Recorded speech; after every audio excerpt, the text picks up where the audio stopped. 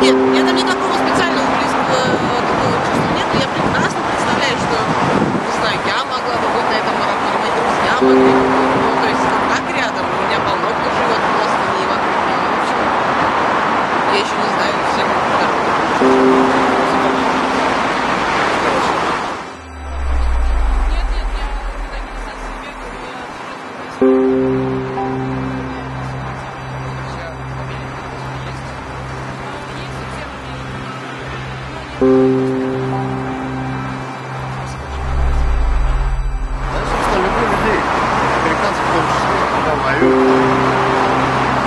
Они терпят, и нас покажут.